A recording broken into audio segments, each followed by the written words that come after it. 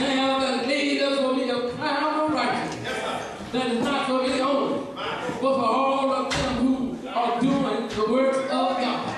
I just stopped by to let y'all know God is looking for a few good workers. Don't mind doing the work of God. I just stopped by to let y'all know that God is looking for a few soldiers that don't mind standing up and doing the will of God. When you see somebody doing wrong, you got to stand up and tell what God desires for you to tell them. If you tell them, then you are doing the work of God. If you fail to tell them, then God will shake his head at you and tell you you're not doing what he wants. God wants you to understand and know today that if you continue to do his working will, one day you're going to hear him say, well done, thy good and faithful servant. All right, one more thing I'm going to tell you, then I'm going to take a seat. The power of God is in it. If you instruct the brothers in these things, you will be a good minister of Jesus Christ, nourishing in the word of faith and of the good doctrine which you have carefully followed. Now, I know that y'all got some good pastors, and some of them got some bad pastors. But if you're following what God has instructed him with, then you are following a good pastor. But we got some that are not doing what God wants. It says here, it says, you have carefully followed, but reject profound and old wise fables, and express yourself toward godliness, for by its profit and little, but God is profitable for all. Things have promised of this time. Now is, and that which is to come. There is a faithful saying, that's worthy of all acceptance. For this end we both labor and suffer. We prove because we trust in the living God, who is the Savior of all men, especially to those who believe.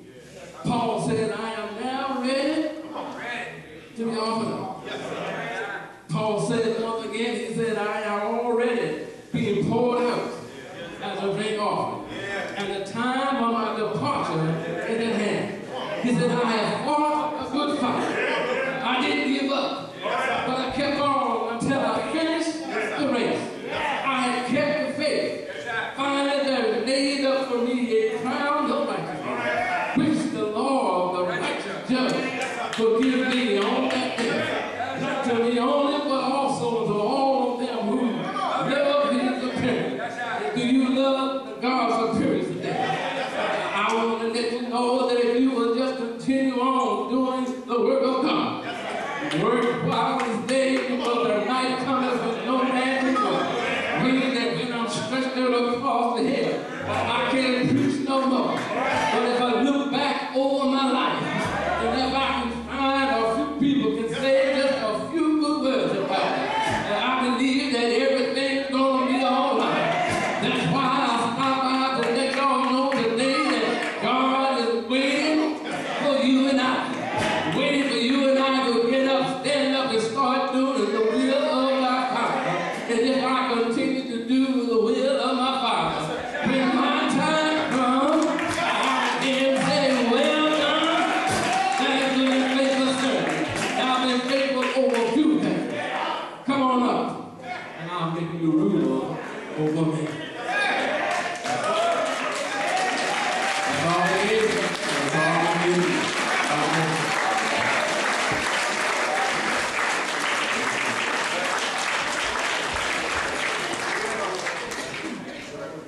The doors of the church is open. And I'm going to tell you right now, God has pulled the scales off of your life. You know right from wrong. And by doing what God wants, you're going to have a resting place in heaven. By doing what you want, that means that you're denying God. So the first invitation will be extended to the ones who don't know the Lord Jesus in the pardon of your sin. said this morning, Romans 10 and 9. If thou confess with thy mouth the Lord Jesus, and believe in your heart that God has raised from the dead, the Bible says that thou shalt be saved. The invitation is extended to you, and you know whether you're right or wrong. And I want to tell you right now, pride is going to kill a whole lot of folks to hell. Because you're sitting there, you know you're not right, but you refuse to get up. That means you are denying the Lord and you're listening to the devil. And I want to let you know the devil got a place for you too. But it's not like the Lord. The Lord is a place of comfort and rest. But the devil has a place of torment, torture. The Bible says it's a lake of fire, brimstone. Do anybody want to go to hell? Nobody wants to go to hell while you're living like that. Now is your opportunity to get it right. All you got to do is stand up and say, Lord, forgive me of my sins. Here I am, take me back and try me one more time. Is there one today? Say, I don't know the Lord in the pardon of my sins. There might be one today say, I'm a backslider. Folks, come on a minute. I'm a backslider. Now it's time for you to backslide back into church. Why you just have breath in your body? Tomorrow might be too late. But one thing about it, you got this moment right now. Is there one that wants to come? Don't worry about your friends. They're going to talk about you when you come. But I would rather for them talking when they're coming to God. Staying up there and dying. That one that wants prayer, if you're here, we extend the invitation. If you want to rededicate yourself, now is the opportunity. Is there one? All is well? Amen. God bless you.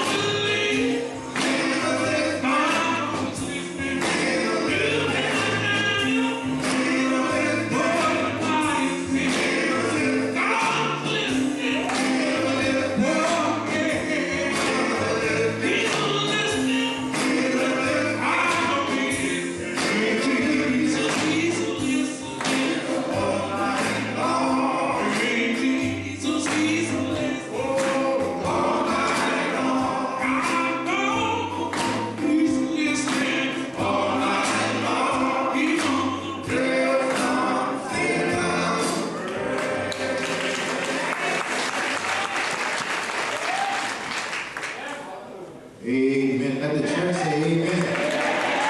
Let the church say amen again. After that powerful word from the man of God. Hallelujah. Amen. I tell you, if you missed, you didn't hear that, no more fault but our own. It was just as clear and plain. Do y'all really believe God would waste not only the time He's given us, but His time? Amen. Now the truth of the matter is, a lot of us, all of us, if we be truthful, but it's still working on some things. Some of us just been working on a lot more things than others have. And God sent Pastor Brooks to extend mercy to somebody that still haven't come in alignment with what He said we should do. Amen. God spoke through him in a loving manner. A loving manner. Amen. Amen. Hallelujah. So we bless God for the message as well as the messenger. Let's give the Lord our hands clap of praise for the obedience of Pastor Brooks. Sometimes those words like that are not easy to receive. And I'm sure he was wrestling with that. But when the Lord tells you to do something, you better do it. Amen. Because guess what? See, we don't really read the Bible. If God charged Pastor Brooks to do something and he didn't do it, and because all of us showed up, guess what happened? If he didn't tell you what the Lord told him to tell us, all of our blood would be on. But because he done what the Lord told him to do, the blood is off of his hand and back in your hand. Amen? I have enough of my own. That's why I don't have no problem telling folk in love, but thus says the Lord. Amen? Listen, people are leaving away from here quick and in a hurry. And you know you still doing some things you don't have no business doing. And you heard Sunday after Sunday, Wednesday after Wednesday, Tuesday after Tuesday, Monday after Monday, and you still not making no adjustments. You telling the Lord, hey God, I ain't hearing nothing you have to say. Pastor Brooks just told you about the Spirit of God. Pride going to send a whole lot of people. Not God. Amen. God is trying to gather his end-time harvest of his kingdom. And he's sounding the trumpet before Jesus sounded. Amen. Amen. If you still upset with people, ain't speaking to them, guess what? You better get that right. And you won't forgive nobody that done you wrong 15 years ago, 20 years ago, 25 years ago. You better get that right. Now, I ain't saying you gotta go over and take them to dinner, but you have to forgive.